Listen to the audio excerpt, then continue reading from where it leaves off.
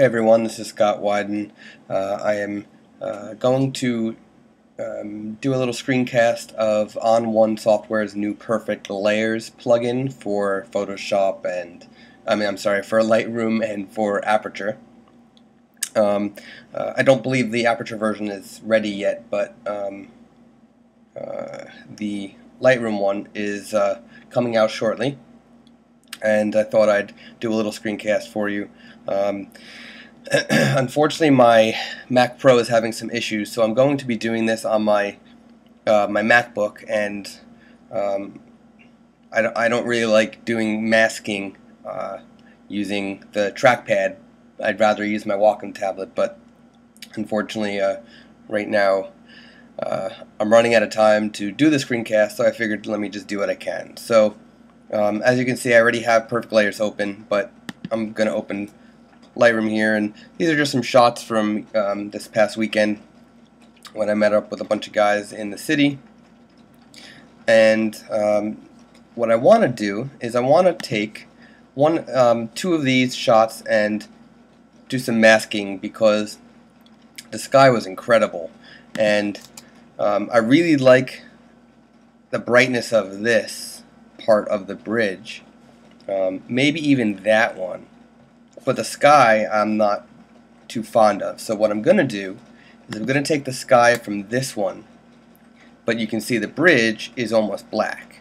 So I'm going to mask in the sky from this shot and combine it with the bridge from this shot.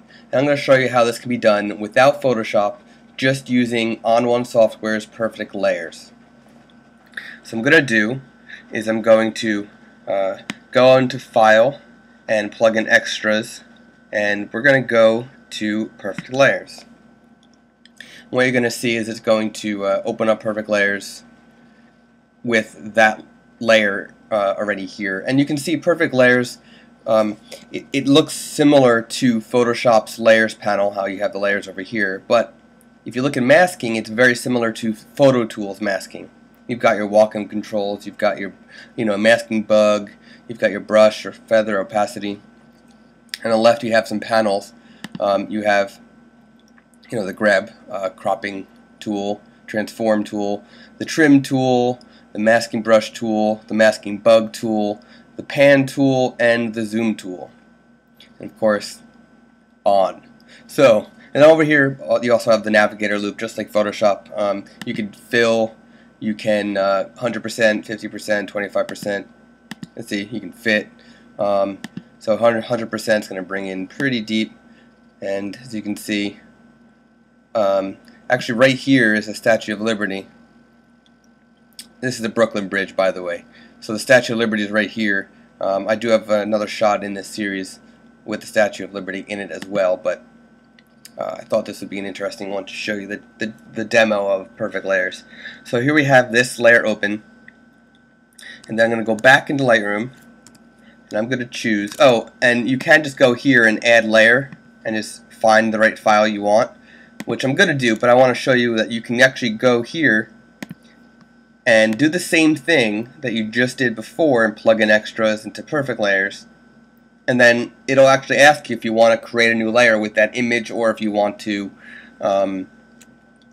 merge it together with the layer, or you can cancel.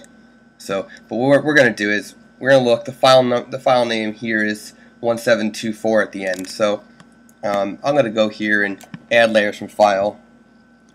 Find 1724. Here it is. I'm going to add this layer into my mix. And these are DNGs. So, did I grab the wrong file?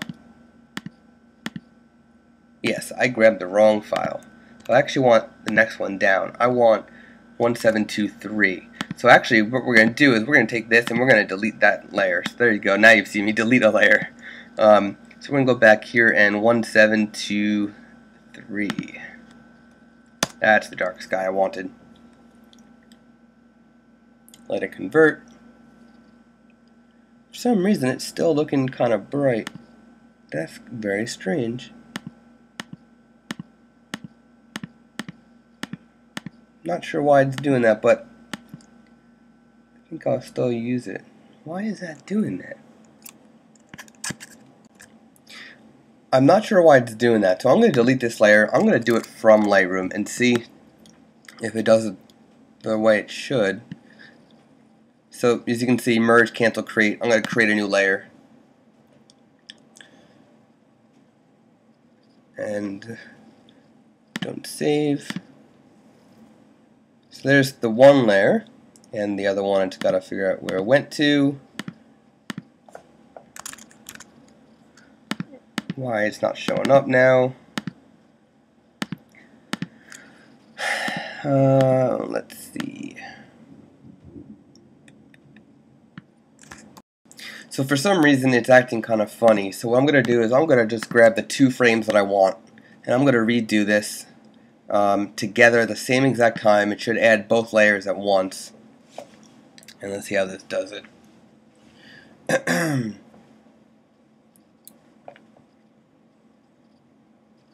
Okay, there's our 2 layers.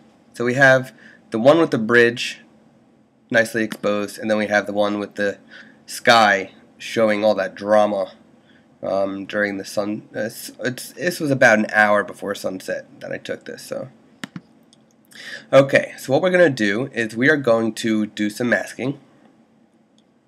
I'm going to paint out the sky from the top layer, and I'm going to make the brush size bigger and the feathering a little smaller, and just to show you the dramatic difference. And remember, we're not in Photoshop, so there is the sky, but you can see the building's too much. So what I'm gonna do is I'm gonna undo all that, and we're gonna bump down the opacity, and in one clean stroke we're going to get everything. And then I can paint in the buildings again afterwards, but I want to make sure I get the sky good. And then I'm going to go through it one more time. Oh, that's too much. Bring down the opacity a little more. I want a little more darkness in that sky.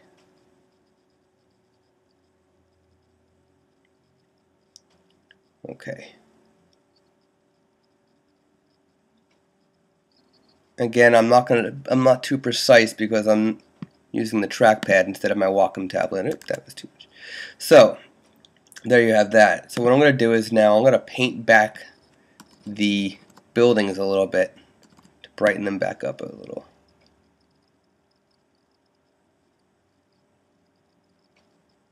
Just a little bit, not too much. But as you can see, I was able to do this without Photoshop. You can have a bunch of layers. You can do a whole lot of masking. You even got the smart bug, which allows you to, not smart bug, the masking bug, I'm sorry, that gives you the opacity, and you can change the width. This tool is very similar to the one that you see in their focal point in Photo Tools, and they decided to incorporate it into Perfect Layers. Now obviously this does not look good right here, but it gives you an idea of what you can do. But we can actually delete that. So there you have it. The really cool thing about this is you can save it as a PSD file with your layers. So if you really wanted to bring it into Photoshop, you could. Otherwise, you could bring it right into Lightroom or Aperture.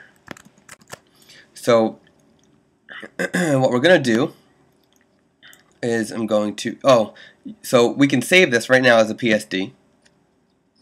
So now it's saving.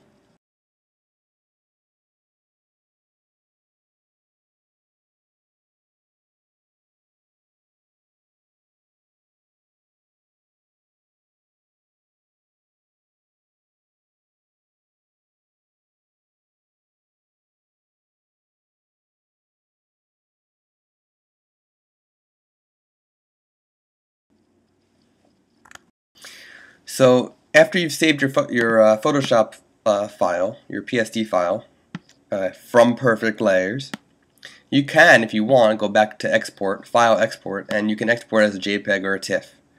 So that you do have an option for that as well. Just to show you what else is in here, you've got your open recent, add layers to file as I showed you, new open, so you can open a Photoshop layer, a PSD file, in edit, undo, redo, comes in handy. You can adjust your canvas size, and your layers tools, same thing you have on the right panel. Your masking tools, same thing you have on the other side as well. Masking bug tools, your zoom, you got your shortcuts, so you got your basics all here, everything that you would expect basically. Oh, and don't forget that you can change the blending type of the layers. So, very similar to Photoshop if you wanted to, do that. And just remember that you're doing this without having to open Photoshop. So Photoshop, which is a major resource hog, when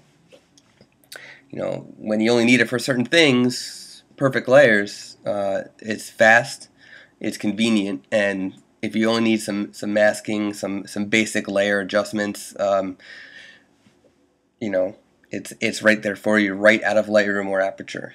So that is it. If you have any questions, please feel free to comment, and I will try to answer what I can. And if I can't get the right answer myself, then I will reach out to my friends at onOne, and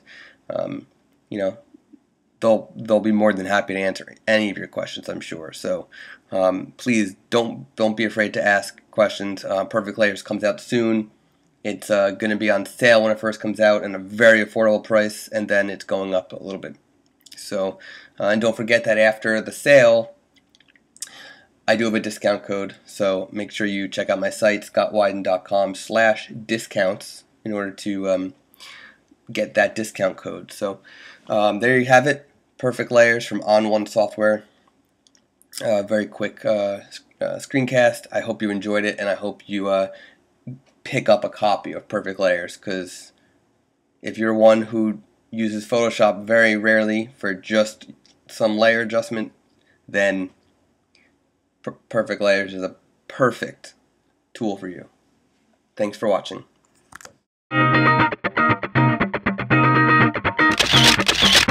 Yeah.